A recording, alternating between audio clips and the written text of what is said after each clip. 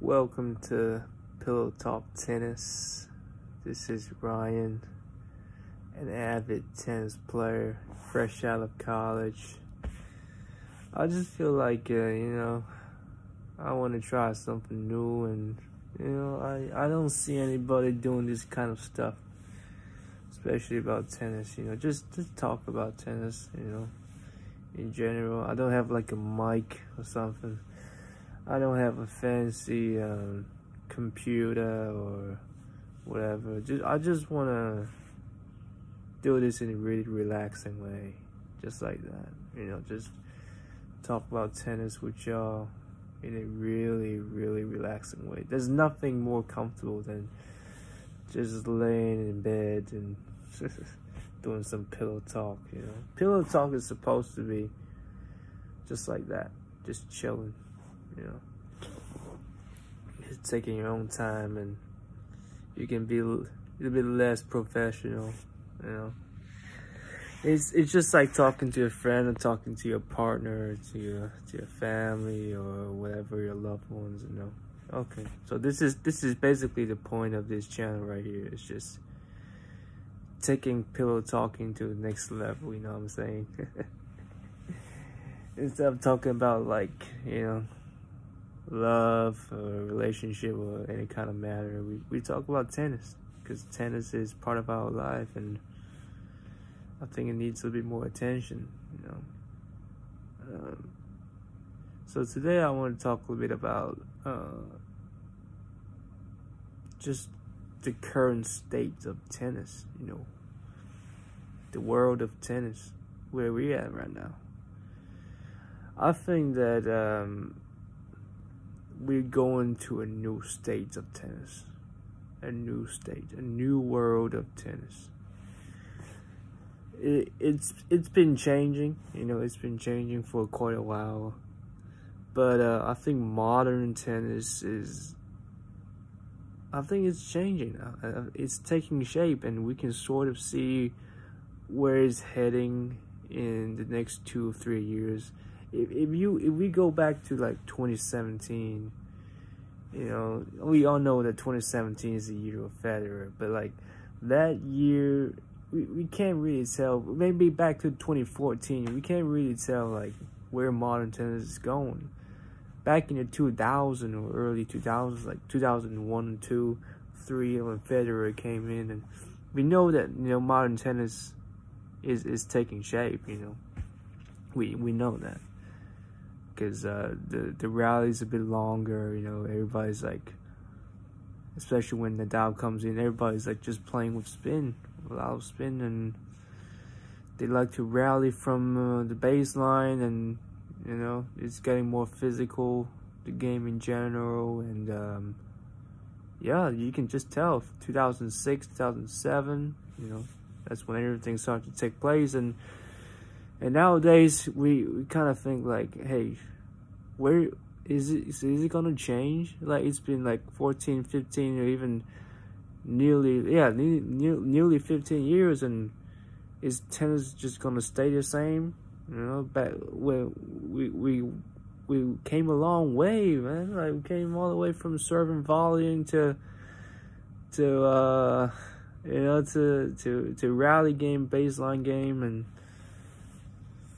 but you can go all the way back to the Victorian days, the 1900s, the 1800s, when tennis was invented.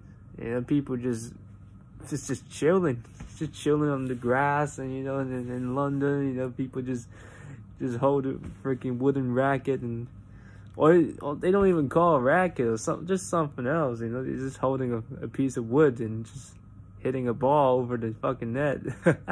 But yeah, it's just we went all the way from people just chilling and just meeting friends, and to surfing, volleying, and then modern tennis. People are really serious about tennis. So 200 years, dog. 200 years of tennis, and what is the next phase of tennis?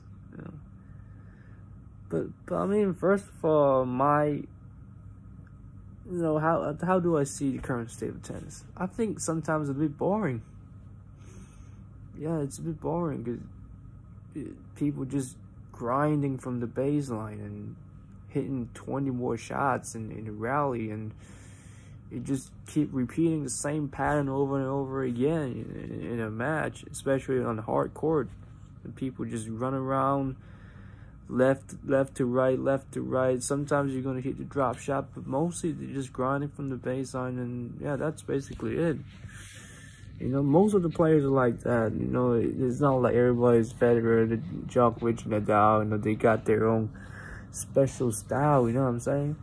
You know, Federer is like, hey, he's not gonna chill from the baseline for too long. He's gonna do a drop shot or a short slice, and you know, invite the opponent to go to the net and end the rally, and or he's just gonna rush the net and do a volley. But Nadal's gonna grind you, you know, do all those banana shots, and Djokovic just like an elastic man, you know what I'm saying? So everybody's got their own specialty, and I think most of the players nowadays, men and women, you know, they play pretty much the same, you know, very, very similar styles, and I feel like it's sometimes a bit too boring, you know. Djokovic versus Murray, that's dreadful, dog.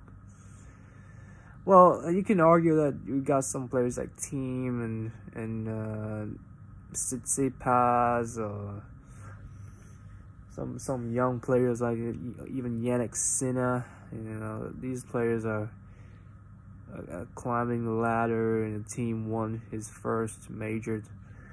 Tsitsipas really close to that, and you know, there's some players like that who can be special, but they didn't step into the world of tennis like Federer, Nadal, or Djokovic. You know, they didn't make a huge statement when they come. They didn't stir up the whole world in frenzy, in storm like the big three did. And I feel like the world of tennis is gonna have a huge change in the next couple of years, and either people gonna play tennis a lot faster from now, or people just gonna go back to the old days, you know, just serving volleying, you know what I'm saying? Even though the courts, you know, they slow down the court, the speed of the court, you know, long time ago, so that favors baseline grinding. But you never know. Maybe if they speed up the court again, to make the hard court go a bit faster, and probably people gonna serve and volley again. You know, Wimbledon serve and volley again, and clay court. Maybe clay court's gonna stay the same. You never know. Grinding from baseline and counter punching. But I feel like we need some more special people. You know, like Dustin Brown. You know what I'm saying? There be more people like that, not only to make tennis more entertaining, but in general, we need to see more styles people, so we can have an idea of like where tennis is going. You know, it's gonna encourage more people to be different. You know, that's one big point right here. Is like we need more diversity in tennis, and when we have more diversity in tennis, we learn from them. We learn from this diversity, and we create our own skills. You know, we create our own way of playing, not just following the mainstream style of playing. It's just grinding from baseline and have high percentage shots. You know, it's not like that. You know, we learn from people like Dustin Brown. We incorporate that into our style of play and into a game plan, and I think it's a good thing. It's a good thing.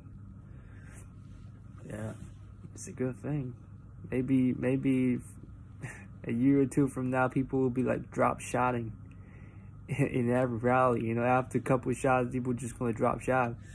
They might just start a rally with a drop shot. You know, it's gonna be a chaos. You know, you never know. That would be amazing. That would be amazing. always keeping people on their toe, you know. It's not like you can just stay on the baseline and can win the point. It's not like that. You gotta run, dog. You know what I'm saying? You gotta run, because we like to drop shot, and then people like to do all those like low percentage shots, you know. Tennis gonna be chaotic, but exciting at the same time, you know. It's not boring anymore. People are not afraid to lose points anymore, even though they got money on the line and all the major titles on the line, you know what I'm saying? But no, people start to like make tennis more fun, you know. They start to enjoy tennis a bit more, instead of like just focusing on how to not lose the point, you know, how to just get more spin and you know, just grinding up from the baseline and and all that stuff, you know. Maybe people start to chill out and have some fun, you know? So you never know. Maybe more Nick Kyrgios in the future. I would love that. I would love that, man. More Bernat Tomic.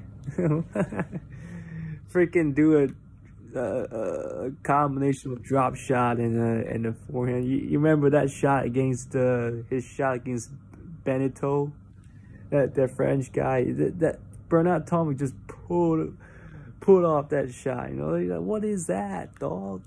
What is that shot?